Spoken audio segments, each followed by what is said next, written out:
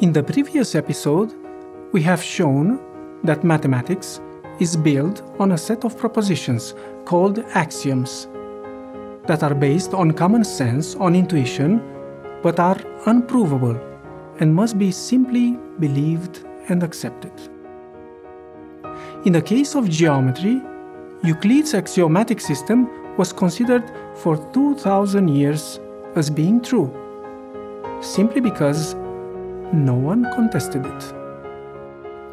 But in the 19th century, two mathematicians, János Bolyai and Nikolai Lobachevsky, had another interpretation of common sense, another intuition, another belief, that the fifth axiom, the parallel postulate, could be replaced by its negation. And because axioms are not provable, no one could argue with them. There were only two problems left, both of which were soon solved. The first related to the compatibility of the new axiom with the rest of the axiomatic system, and the second, more important, involved finding at least one model where this new geometry is applicable. In other words, all right, interesting theory, but does it have any use?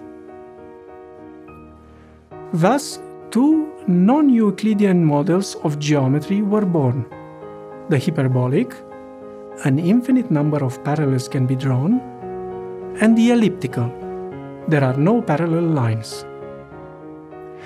Looking at these representations, a question arises: how do we satisfy the problem of common sense, of intuition? Although the definition of a line in mathematics is quite permissive, a straight line is straight, not curved. If I ignore the intuitive definition, namely that a straight line is straight, how can I assess the outcome that results from a subsequent logical construction? As mentioned in the previous episode, there remains one method to assess the value of a logical construction, namely its applicability, its functionality. Meaning, is my theory useful in real life? Obviously, any theory is useful for something. But the reason why most of you are hearing about non-Euclidean geometry for the first time is that it has very few real, non-philosophical applications in our daily life, even if its logical construction is as solid as that of Euclid's geometry. Thus, it is very important to understand that the force of mathematics, its popularity, the confidence that it offers to all of us, does not come necessarily from its logical construction, but from the intuitive premises that it's based upon, and even more, from the variety of practical areas in which it is applicable. However, what does this all have in common with religious belief?